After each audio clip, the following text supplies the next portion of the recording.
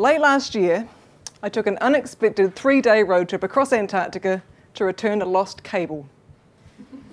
I know this sounds ridiculous. Let's visualize this.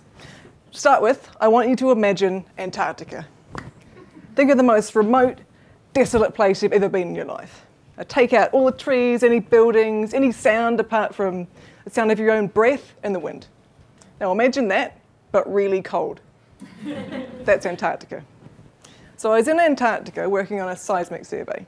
The plan was we would drill a big hole through an ice shelf all the way down to the ocean, drop this huge electrode down the hole, run thousands of volts of current through it, make a huge bang, and then sound waves would go ricocheting off in all directions. We could calculate the speed of sound through ice in different directions, and that would tell us about the way the ice was flowing.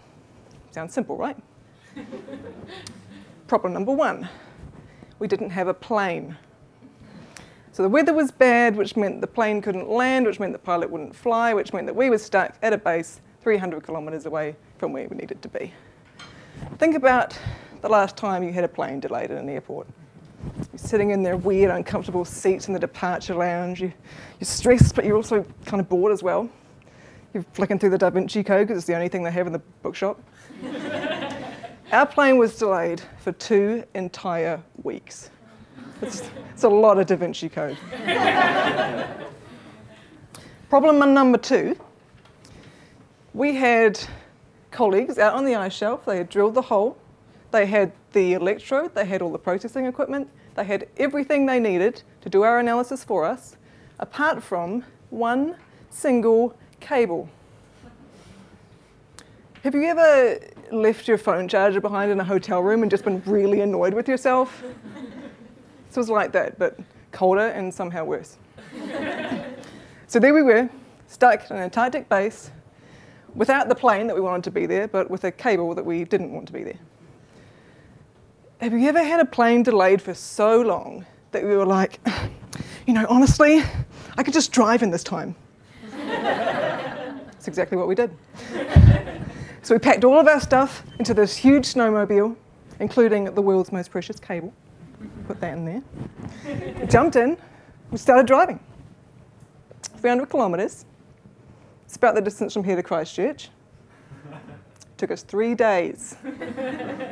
Think about those road trips your parents used to take you on as a kid. You know, they'd stick you in the back of the car, and it's exciting, right? Because you're going somewhere new, but after about half an hour, it's like, Mom, I'm bored. Why are we driving 10 kilometres an hour? So it was like that, but we were actually driving 10 kilometres an hour. It's not that easy to drive on snow. So we did that for 3 days. And you're probably thinking, you know, these scientists, such commitment. I bet they were welcomed with open arms, tears of joy. Well, I regret to inform you that they'd actually found another cable and done the analysis without us.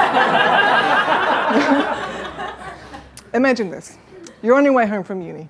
Your flatmate texts you, you really need milk. You make a special trip to the supermarket. And the lines are really long, but you make a special effort because you really want Cocoa Pops. And you get home with your milk. It turns out they were just looking in the wrong shelf of the fridge. There was milk there all along, and they ate your Cocoa Pops. But it's kind of okay, because now you have heaps of seismic data. If you can imagine that, you can imagine a little bit of the chaos that is Antarctic fieldwork.